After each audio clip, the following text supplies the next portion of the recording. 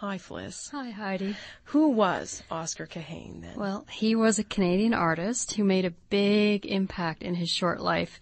He was born in 1916 in Copenhagen to a German Jewish father and a Roman Catholic mother. And he studied art and design in Europe. He became a professor at the Rotter School of Art in Prague in his early 20s, so very young to be doing that. His father, Fritz Cahén, was a leading anti-Hitler activist who later published a book in 1939 called Men Against Hitler. So, as you may guess, the family was forced to flee Europe. Yeah. And they were actually on the run, living all over Europe for years. Finally, Oscar escaped to England, only to be imprisoned as an enemy alien, and then he was sent to Canada, and believe it or not, put in a detention center in Sherbrooke, Quebec. Oh, really?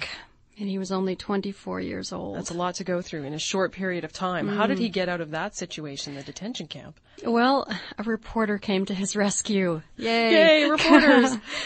She was doing a story on the camp and discovered his skills as an artist, and she ended up getting him work as an illustrator.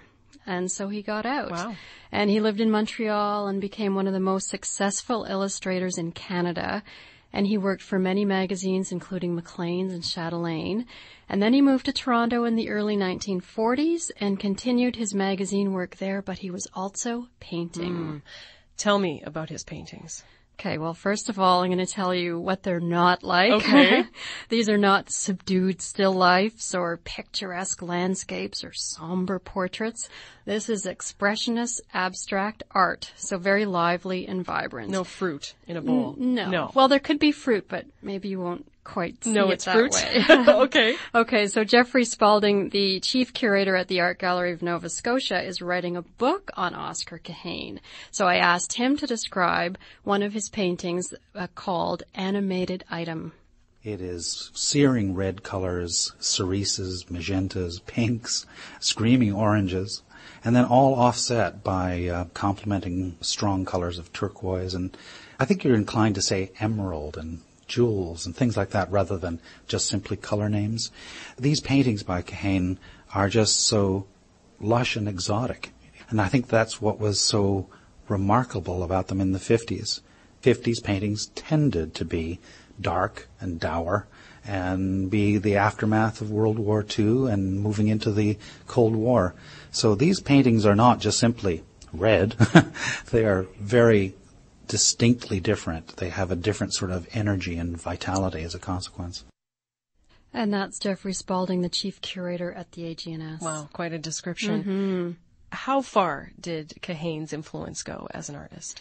Well, Cahén was a co-founder of a very active, cutting-edge group of abstract painters in Toronto. They were called Painters 11. He was the oldest member of the group, the only one trained in Europe, so they kind of looked up to him. The fellow members in the group were greatly influenced by his work, but his influence went far beyond that group, and here again is Jeffrey Spalding. So if the granddaddy is Pollock, let's say, with his gestural dripping and movement paintings, then many of the paintings by Painters 11 seem to be within that tradition of gestural abstraction, that it really is about thrusting movements and often shards and pointy bits, things that look like they might hurt you if you grab them. Cahén's work actually starts there, but very quickly becomes really about the glory of color. And he actually becomes the person that basically prefigures the next major movement in painting, which some would refer to as color field painting or stain painting or modernist painting. Wow, so a huge influence then, obviously. But today we're talking on the 50th anniversary of his death. So what happened? Well, unfortunately, he was killed in a car accident. He was only 40 years old, so that was in Ontario on November 26, 1956. And at the time of his death, art historian Paul Duval wrote, "His early death may well have robbed Canada of its potentially greatest painter," and that's a quote. Now that brings up an interesting question of, if he was so highly regarded in the art world, why do so few Canadians know about him?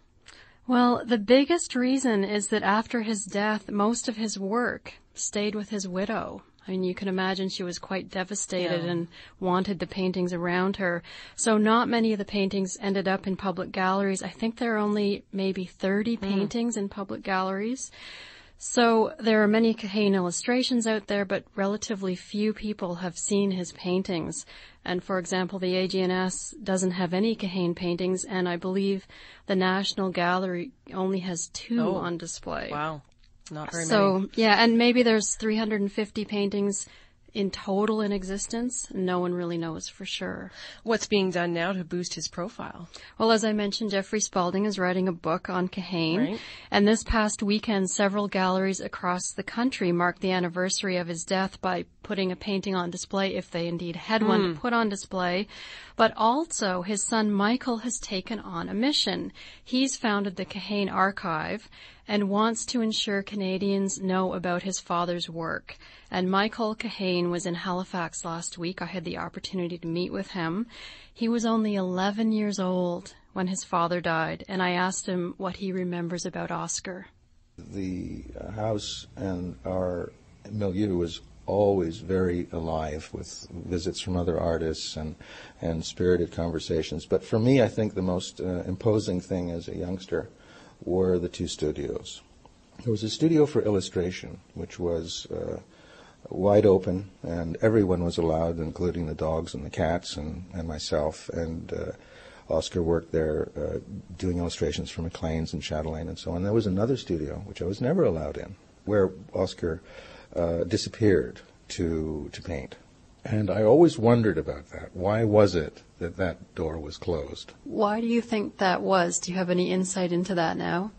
When Oscar did his illustrations, he executed them with speed, but not with haste, and there was an urgency to deadlines. The paintings didn't have a deadline, and they took a lot out of Oscar. And you can actually see that in his work, that the man is so heavily invested in each piece. And I think it may be arguable that that's what makes great art. So that's Michael Cahén, and he told me he knew from the day his father died that someday he would take on this mission. And he actually retired, and he moved from England back to Canada to do this. Oh, really? Wow. Yeah, Okay. and he says if anyone knows of any of his father's work that he may not know of, to please get in touch with him. What does he plan to do with the artwork that he has in the Cahén archive? Well, he plans to organize an exhibition or a series of exhibitions of the illustrations, and he also wants to exhibit work from the Painters 11 group. Really, what he'd really like to see is his father's paintings on display all the time, as far and wide as possible. That would be great. Well, Phlis, thank you for telling us all about this. You're welcome, Heidi.